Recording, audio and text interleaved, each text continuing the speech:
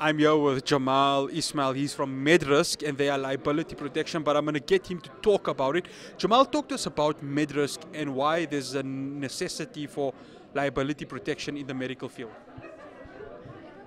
Okay, so as you mentioned, I'm from MedRisk. We actually one of the, in fact, with the leaders in South Africa when it comes to malpractice protection. And today we're partnering with Genoa, and we've actually launched a Sharia-compliant product. It's the first of its kind.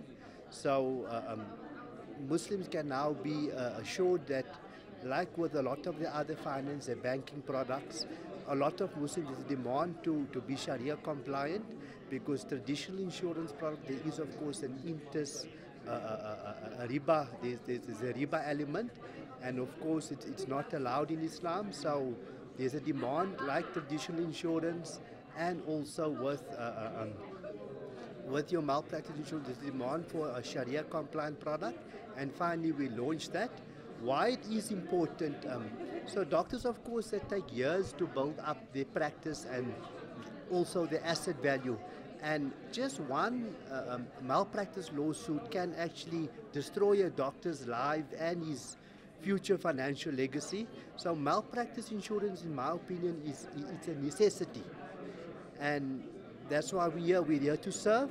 And of course, if anybody has any queries about our Sharia compliant product, please feel free to reach out to us.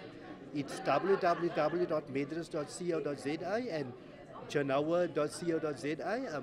Details are all there, but just reach out to us and we'd like to tell you more about what we can offer. We can tailor-make a product for any particular practice, so whether it's a GP, neurosurgeon, orthopedic surgeon, physiotherapist, we have a solution for you. Jamal, most of our doctors here do things the ethical way, but you'll always get the 1 out of 10 that may, not want to do it the ethical way. How important is MedRisk, along with Genoa, in assisting, in protecting the patient, but also we can protect the medical practitioner should he be unlawfully wronged? So the whole idea about malpractice insurance is to protect the professional, the healthcare professional, but also the patient. If of course there was proven that there is negligence, of course the patient must get their due, and if there's a settlement due, then of course the patient needs to get what they need to get. And in terms of the healthcare professional, nobody goes out there to deliberately harm their patient. So if something does happen, medicine's not an exact science, so no doctor can go out there to guarantee a result.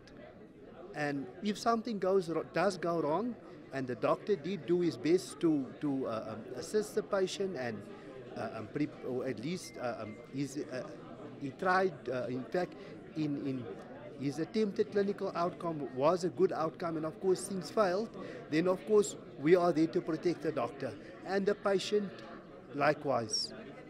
Jamal, thank you so much for joining us. Much appreciated. Okay, thanks a lot then.